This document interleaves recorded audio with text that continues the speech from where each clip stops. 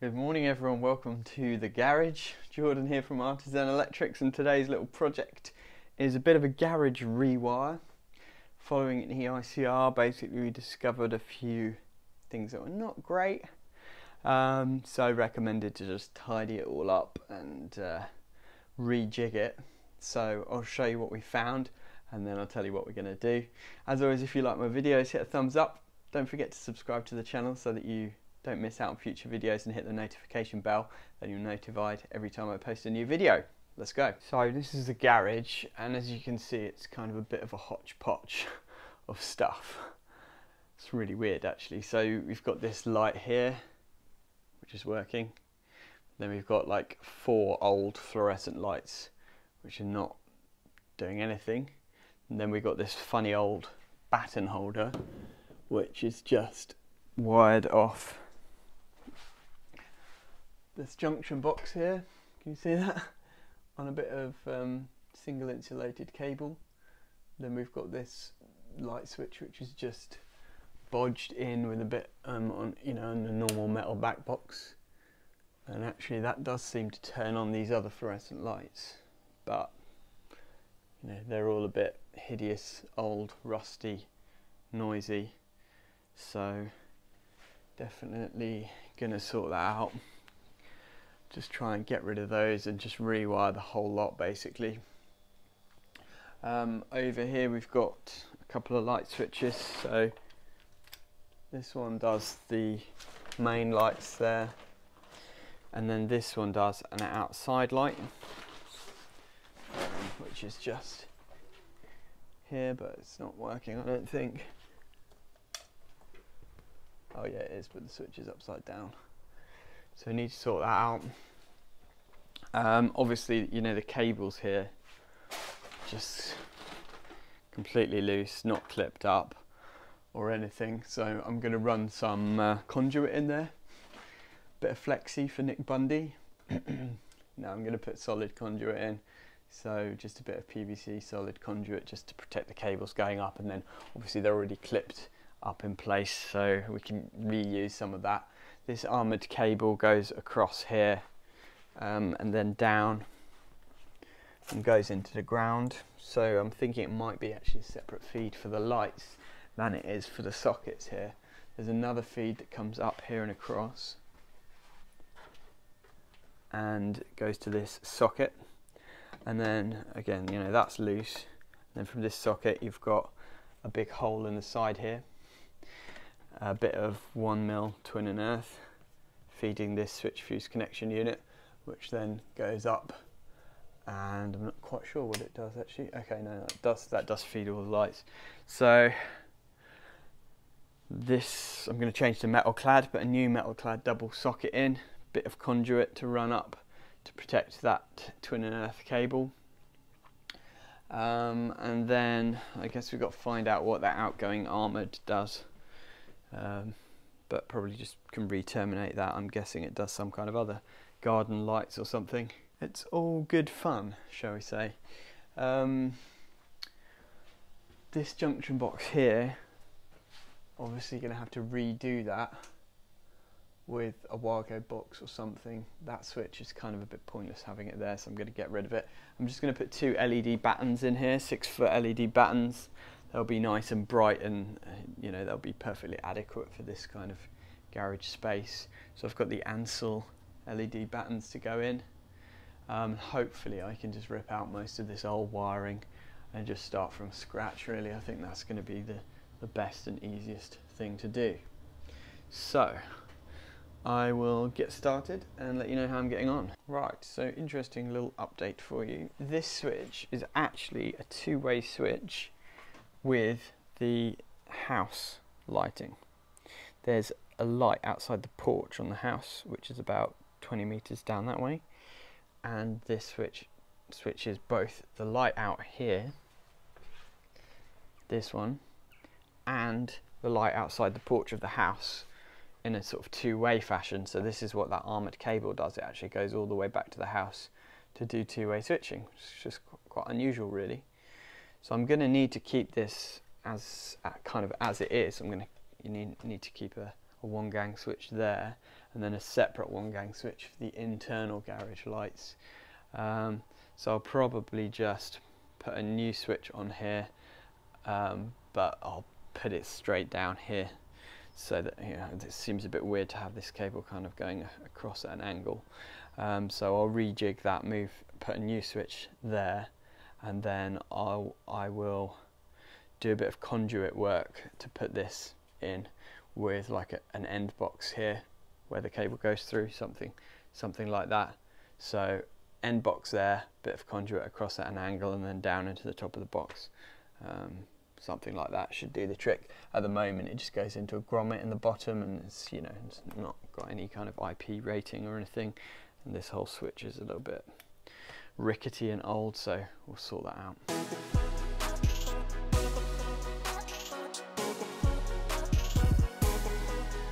Right, I just want to show you this because this is quite hilarious.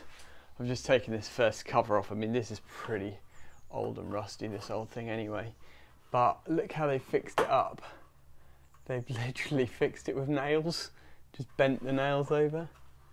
So I can literally just pull this off. See if I can just yank it off the ceiling, basically.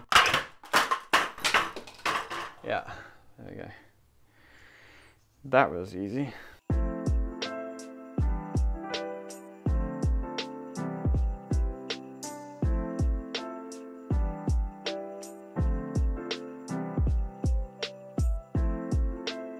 Right, so we have ripped out all those lights, and they came out so easily because most of them were literally just nailed on.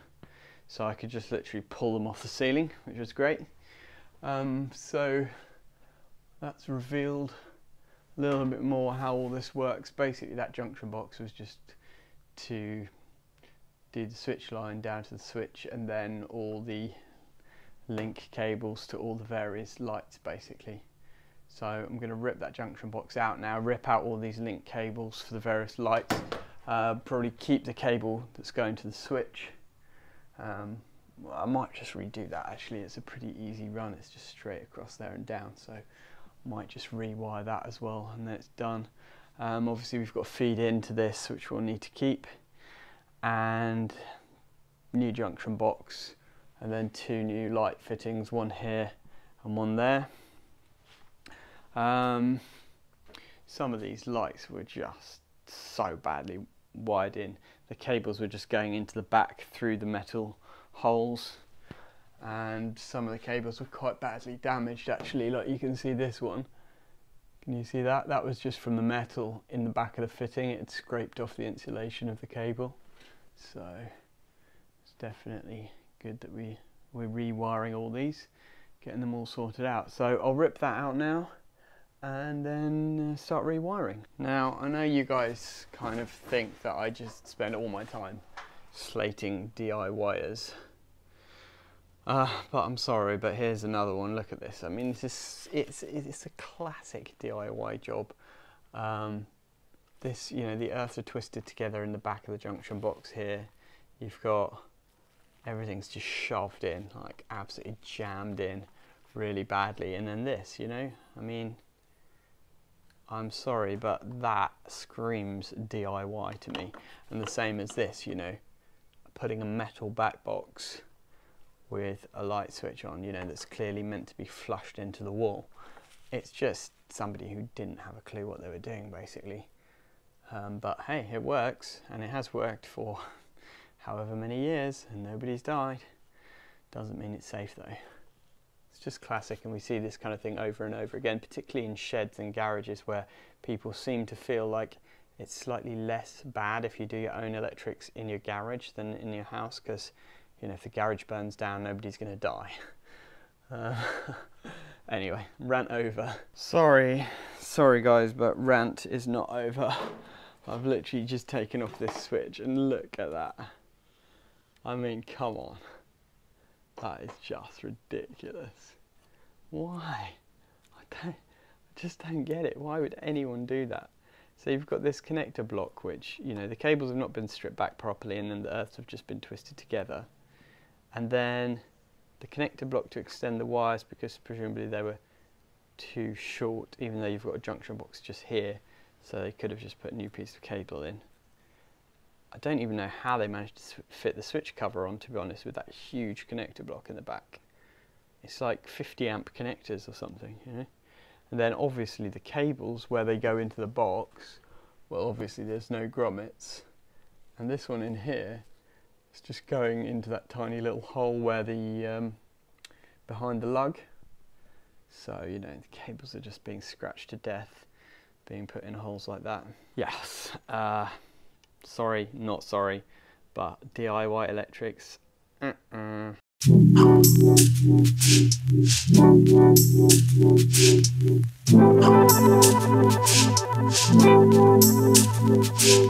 Right, so now we've got rid of all that nastiness, awfulness that was there. I've just left the two cables in. One is the switch cable going down to the switch over there. The other one is the feed in. They're actually in good condition and they are clipped up. So as far as they are clipped up okay so far, I'm going to just neaten the clipping a little bit on parts of them and just leave the existing cabling in there. I've got this little Wargo box light, which is for lighting. I'm going to screw that up there and then use that to do the connections for the light fittings. So we've got feed in, switch line, and then we'll have a feed out, which will go to one of these light fittings, and then we'll link out of that light fitting into the other light fitting. And these are the lights that I've got. These are the Ansel top line 6-foot LED battens. I use these a lot. They're just great quality, reasonably priced, really nice and bright. So what I'm going to do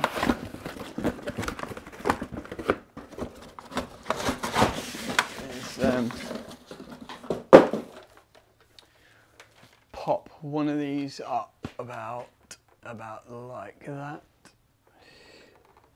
somewhere in the middle of the room there, and then the other one just the other side of that hatch probably, so they're sort of equidistant from the centre of the room. That hatch is about centre, so I'll probably just pop one the other side of there, both in a nice straight line.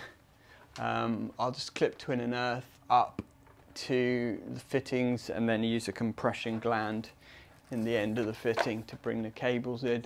That'll be fine. Do that junction box. I've got to put a metal clad switch fuse connection unit on over there to replace that plastic switch fuse connection unit. Put a bit of conduit for the drop down on there just so that the cable's protected when it's against the brick walls.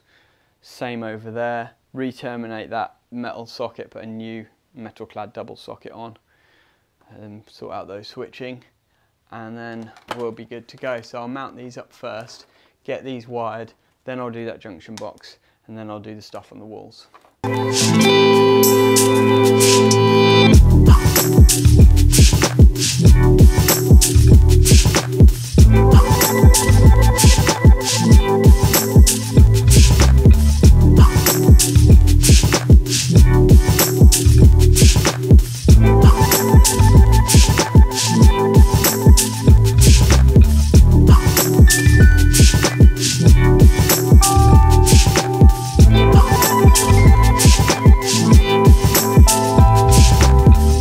So we're getting there now. So two light fittings are up. That one I've put the cover on, that the cable comes into that and then out of this one to this one, and that's the end of line. So I've left the cover off that one just so that I could do some testing on that one before I liven it all up. They're nice fittings these. They've just got push fit connectors in here and there's plenty of space in them. They're really nice and bright. They're basically just an LED strip inside this cover, so it's super simple with just an LED driver inside, but they're really reliable. I've not had any problems with them, and you get different sizes. You've got 4 foot, 5 foot, 6 foot, and single and twin, so obviously the twins are much brighter LEDs inside, and that's what they look like when they're kind of finished with the covers on. You can get the sort of IP65 rated versions as well, which have kind of opal diffuser type thing on the front, but in this case I just chose to get these ones. Junction box is done, so that's gone in fairly nicely. I like these little Vargo box lights. They're tiny, designed for lighting. You can't get a lot of cables in them, but they're really nice and neat. So that's all done, cables clipped along and then compression glands into the fittings. A couple of tools to mention, obviously a little shout out to my Tools for Sparks channel. I'll leave a link in the description. If you've not subscribed already to my Tools for Sparks channel, I post regular videos there about tools for electricians. And one of the things I've done a video about is this. I'm going to call this the monkey light because it can literally hang off anything. It's got magnets all over it, and so you can just magnetize it to something, you know, just click it on. So in this case, I've just magnetized it onto this bike spoke of this bike wheel just to be able to do my junction box, you know. But anything that's metal, just bang it on there, and then, you know, and it's got a magnet on the back as well, so you can magnetize it to the back. It's just super good. Unilight stuff is great, and I'm not being paid to say that. It's just, you know, I just love their products. And then what was the other thing I wanted to mention? Oh yeah, my DeWalt line laser. I've just made a video about this on my Tools for Sparks channel, so head over there and have a look at that. This, oh no, it's not in here, but that's the case for it. And this is the bad boy with a green laser. It's really, really cool. So yeah, I've just used this to basically put a line on the ceiling to get my light fittings lined up. So, you know, I know it's not 100% necessary, but it's a nice luxury to have a laser line. It just easily allows you to see exactly where to put your screws in. And yeah, I love it. Super bright, and you can mount it on a tripod if you want as well. I've got the tripod from DeWalt, but I don't tend to use it that much. You can just pop it on the floor usually, like that, and then it'll do you a nice line. So yes, those are the tools for the day. Anyway, next stop is gonna change these light switches, sort those out, put a bit of conduit up for that one, tidy that all up, just reclip this cable a little bit. I'll probably flip it over to the other side of the beam so that it goes in a straight line along there, and then flips over at the end and drops into a bit of conduit down to the conduit box. Sort out that one as well, but I've got to isolate that back at the house. And then it's just a case of doing these. This is the switch fuse connection unit which we've got for the lights in here. So I'm going to take that off and put a new metal clad one on, but I've got to pick one up from the wholesalers because I didn't have one on the van. And then this armoured, I'm literally just going to re-terminate it into a new metal clad double socket and put a little conduit 20mm through coupler, that's it, 20mm coupler between the two boxes so that everything's kind of protected. Run that PVC cable up in a bit of black PVC conduit as well, just so it's protected on the wall, because they've got bikes, as you can see, they've got lots of bikes, and they're going to be hanging a bike up on here, for example, so it could easily bash against the cable and damage it. On the ceilings, I'm not so worried because there's not much that can really damage the cables on the ceiling, so I've just run it, I've just clipped the twin and earth directly to the ceiling in this case because it's just on wooden joists. So we'll jump on and change this switch now.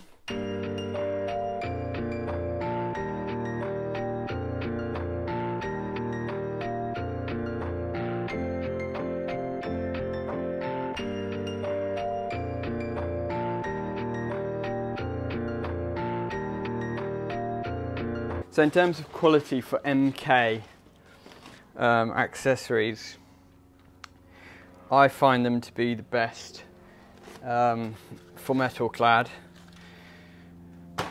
and for plastic, to be honest, I've found them to be the best. MK have actually stopped making consumer units now, which I'm quite pleased about because their consumer units were pretty rubbish quality. But they do make good good accessories, so it seems like that's the kind of focus that they're taking now. Really, is more for the accessory market rather than the switchgear and consumer unit market. What I'm going to do here, I've sleeved these up brown. I know it's, you know, maybe a bit OTT, but I've just done it anyway. I'm just doing a flying lead that will go from the back box to the front plate, just to make sure that even when you take the front plate off, it's still earthed. I think that's important to do in these kind of situations. And I'm going to ferrule it so that it avoids the wire being damaged by the brass screw in the terminal. So I tend to use 1.5mm green and yellow wire for that with my Knipex ferrule crimpers. And just do the same for the other end.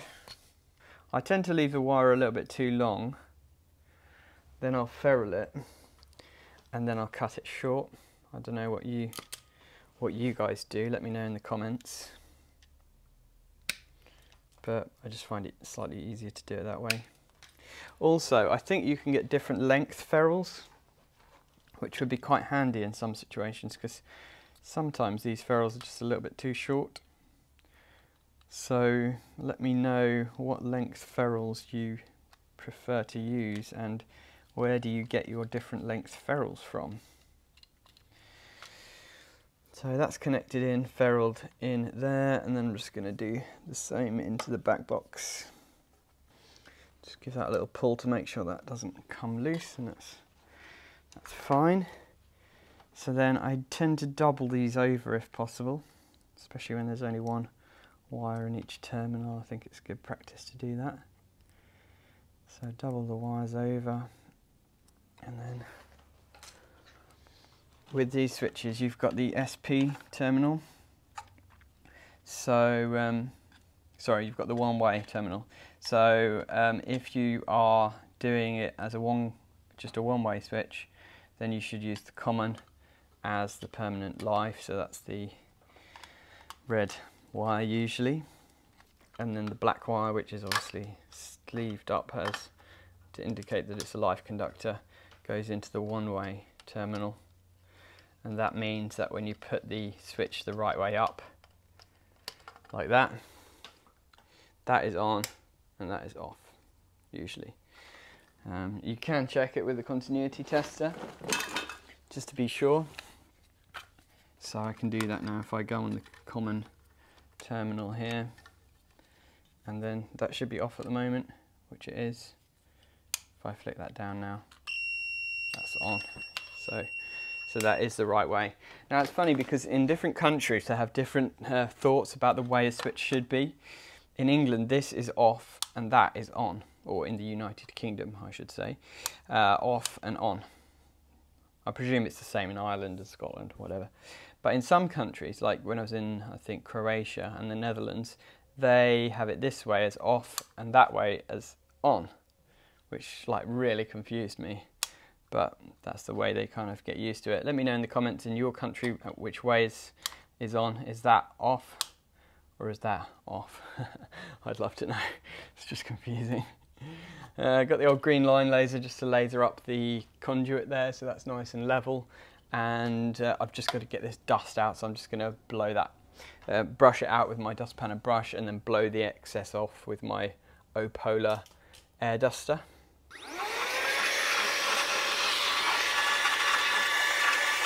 It's a great little thing, that air duster, I must say. Right, so I'm just putting this conduit on the wall here now. And just to avoid tempting the Nick Bundy effect from happening, where if you haven't seen it, basically Nick put in a load of flexi conduit, like loads and loads of flexi conduit to take all the cables from the house to a new consumer unit, brand new consumer unit, and it was just like flexi all along the walls to run all the feeds for the different circuits, and it just didn't look great, to be honest. Hey, but the thing is, like, we all live and learn, you know, through these kind of experiences. So he's taken quite a ribbing for it, so he's never going to forget that. But you know, I've been there, and all the other YouTubers have been there. So funny though, me and Nick have got a bit of a thing going on at the moment, because we're both in a bit of a race to hit 20,000 subscribers. I am, as we speak, up to 17,500, and he's 17,600, so I'm almost about to overtake him. And our goal for this year, both of us had the goal of hitting 20,000. It looks like we're both going to do it, but it's a question of who does it first. because I was way behind him before. I mean, I've been doing YouTube videos technically since 2016. He only started, and like within months he'd already like overtaken me in terms of subscribers and stuff. But since I've been putting out more videos, my subscriber count has just shot up, and I've ended up catching up with him again. So yeah, we'll see who wins in probably about 6 to 8 weeks time. I should hit about 20,000 hopefully.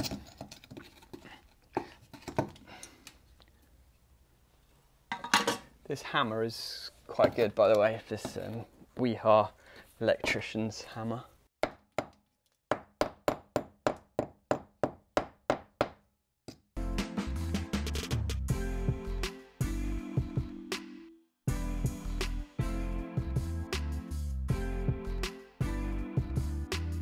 That's the great thing about this laser level, is that you can literally just drop it like that. It's so bright.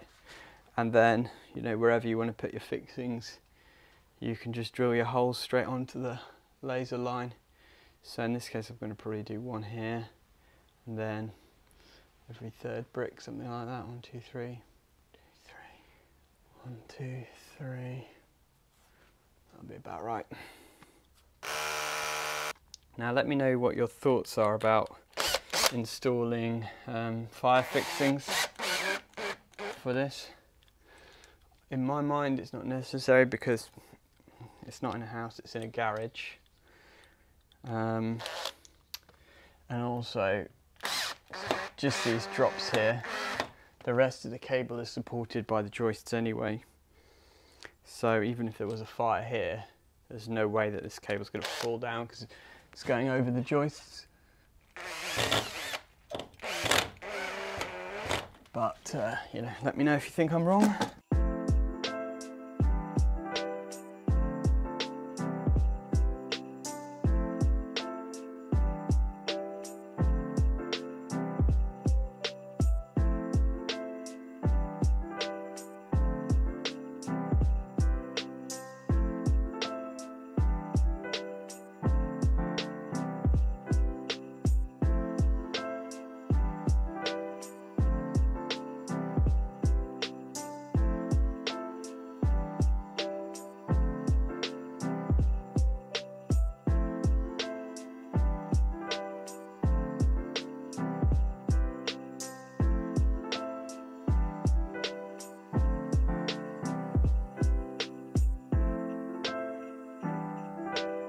Right, well, we are just about done here.